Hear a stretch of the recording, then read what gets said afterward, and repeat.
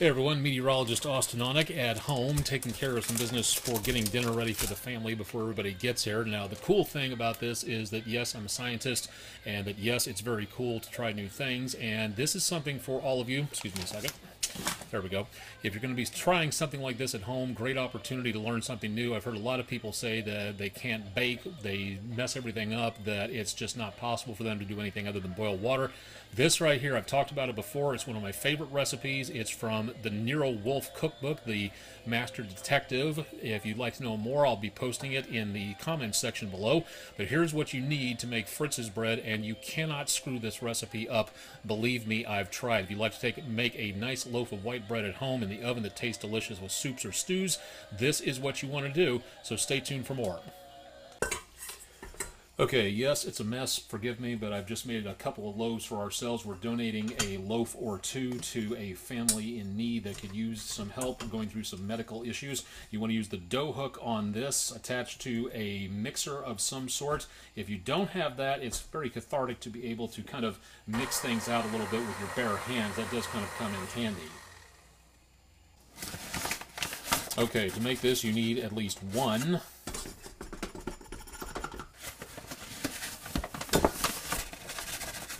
Two.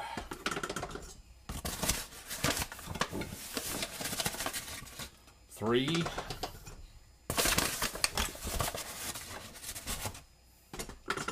Four.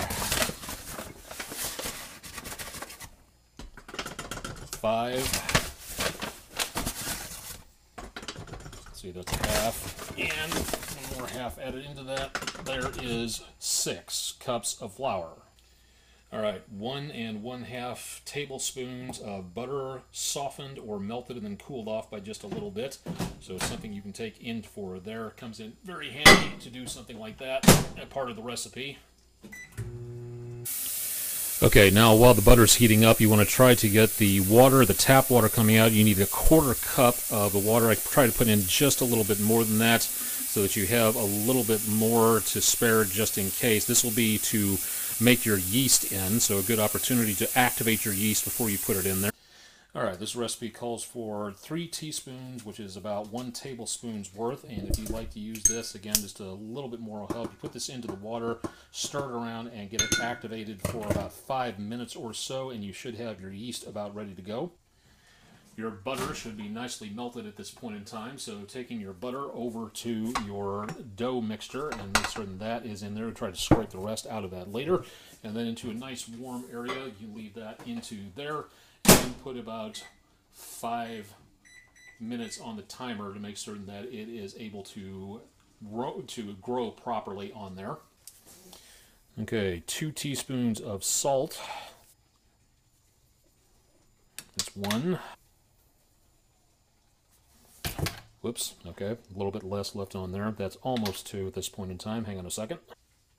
Okay, 2 tablespoons of sugar. I always get these 2 mixed up. It's always great to make certain that you have these separated and ready to go. But 2 teaspoons of salt, 2 tablespoons of sugar. Okay, 2 cups of milk. You can warm this up if you want to. It sometimes works a little bit better that way. Okay, and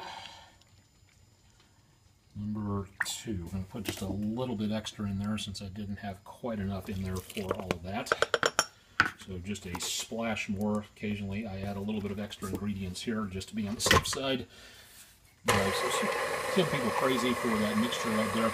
Go ahead and turn your dough on, or just go ahead and start mixing it with your handy dandy spatula, something like that, that you're able to make certain that it all gets mixed in pretty well. You don't want to mix it all the way through just yet, because you're still going to be adding the water and the yeast in just a little bit, so you're going to have to wait for that coming up here in just a little bit. We'll check on that here next.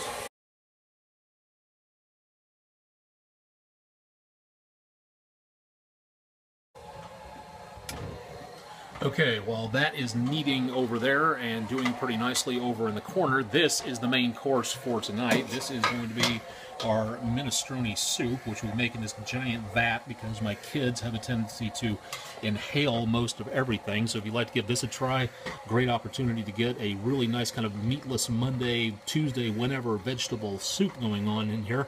And it's pretty good, again, all the way on through with one extra secret ingredient, but I'm not going to tell you that because that's chef's priority right there. Now, looking over here, we are seeing, again, the bread finally starting to kind of come together and looking pretty nice, so we're going to stop this. Okay, now one of the best things you can do is have a place.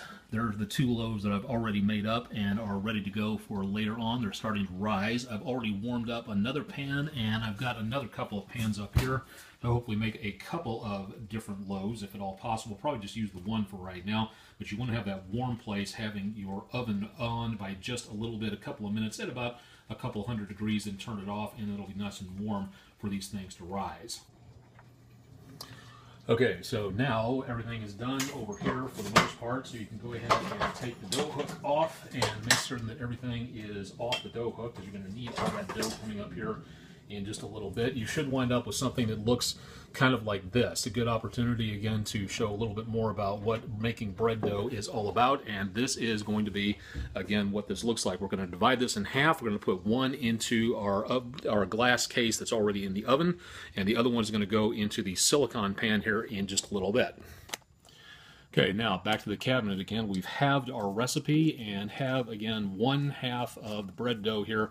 Again, if you had a bad day at work, if there's something you need to do to calm down, or you just need to get a little bit of exercise in your day while you're putting this together, kneading the dough is a very good way to kind of relieve stress. It's kind of like its own homemade stress ball right about here. A good opportunity, again, to kind of get your hands into your work, and instead of picking up the dough at the store, good opportunity to make your own. You need to make it into about roughly an 8-inch dough pan. Again, size roughly is going to be rising from there, and just a little bit of a coat of flour just to put it a little bit on the dry side there. We will then take our warmed up pan from the oven, place that in there, kind of mush it down by just a little bit. You're mashing out some of the gas, the carbon dioxide gas that'll be rising in there. And yes, I am skipping a couple of steps that is in the recipe below. You can follow that if you want to. This usually works for me, but for all the purists out there, if you want to follow along, that is, again, going to be something that you need to take into account to find out more about how this works for you. But either way, this is usually very easy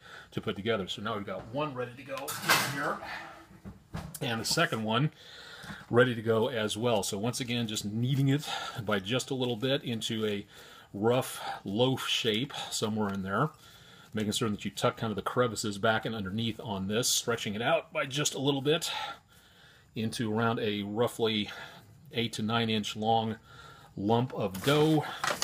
A little bit of flour to kind of dry things off by just a little bit. And this is a silicone pan, won't burn in the oven, won't melt, but it will kind of deform by just a little bit, so you want to make certain that you put this in and kind of conform it to the shape as much as you are possibly able to do so. So something else to consider there once you put this in. All right, that is about it for right now. We're going to be putting this in here to see how this goes, and seeing, again, we've got 1, 2, 3, 4. 2 of those are going to be for us, and the other 2 are going to be for the family that we are making part of the minestrone and the bread for. So we'll be making that and seeing how those come out in just a little bit. Join me back here in about an hour. Give it about an hour, hour and 15 minutes to rise, and that will help to, again, make certain that they turn out decently fluffy. So we'll be back here in just about an hour, but about a couple of seconds for you watching this.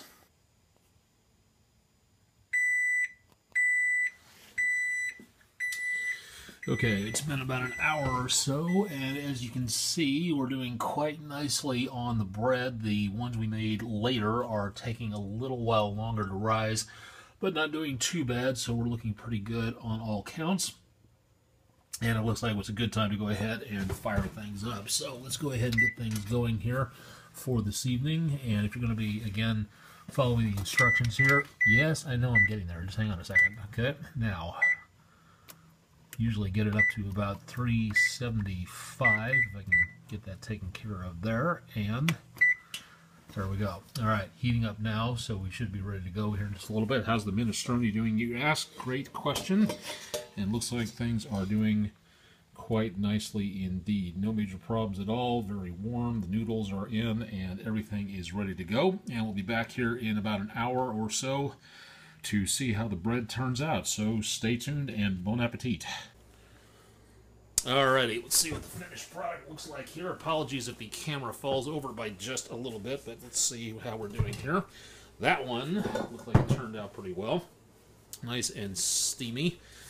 Take a look over there. Everything's pretty well set right in place and looking pretty good. You can see the size of the loaf comes out to be not exactly what you would get out of the supermarket, but you do have, again, a pretty good size for there.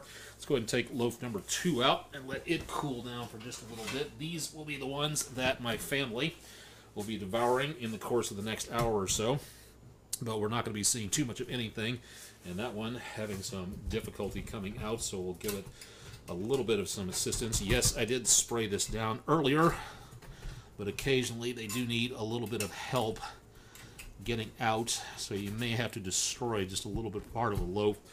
But once it comes out, it'll look pretty good all the way on through.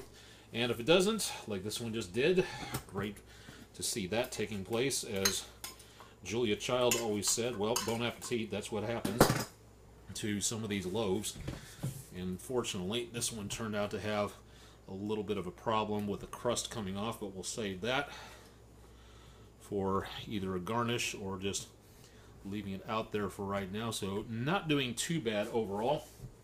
Picking up some pretty good amounts of bread for this evening. And again, looking pretty good all the way on through. This is about what it's going to be coming out as, and if you're going to be, again, making more than one loaf, again, the recipe, you can double that up pretty easily all the way on through, and this will be about what it looks like. Now, as for taste purposes, I really can't describe this to you. I would really like to, but the best thing you can possibly do is give this thing a try for yourself, and it is really, really good. It goes very good with, again, soups and casseroles and stuff like that, so your best opportunity will be to give this a try as soon as possible. This is honestly one of the easiest bread recipes I've ever done. Don't need the bread maker machine. You can do it all yourself. And again, it takes a couple hours. It's not going to be, again, easy as pushing a couple of buttons. You are going to have to get a couple of things finished up yourself. But the results are very much worth it, so trust me on this one. You're asking, I know, how the minestrone turned out. Well, it's starting to boil up on the end right there and doing pretty nice all the way around. Not expecting to see a lot of this left over into the course of the rest of the evening when my kids and my wife get home. And of course, we'll be donating about half of this, whatever you want to call it, soup tureen pot all the way on through. That'll be going to a family who's got some lung ailments going on. And we'll be donating that for their dinner coming up in just about a day or so. So hopefully they'll be enjoying that. And they get 2 loaves of the Fritz'S Bread as well. Want to make certain they get the entire experience there. That right there is my job as chef of House Onic, to keep everybody fed. And that's what will be on the menu board for tonight. Hopefully you've enjoyed the presentation of Fritz'S Bread recipe. I hope you have a chance to give it a try. Seriously, give it a try. It is worth it, very much so, because this is one of those things that is one of those recipes that's very hard to screw up in the first place. And once again, it is just absolutely worth it. On boarding from the House Onic kitchen, I'm meteorologist Austin Onic. Rudely talking with my mouth full, but it's Fritz'S Bread. Can you blame me? More updates on forecast and what's coming up on the recipe board at House Onic later. Thanks for joining me tonight for a complete presentation of what's going on with the bread. You want something? You want something? Say something. Arf. Arf. Oh, come on, you can do better than that. Oh, okay, fine. Thanks for joining me tonight.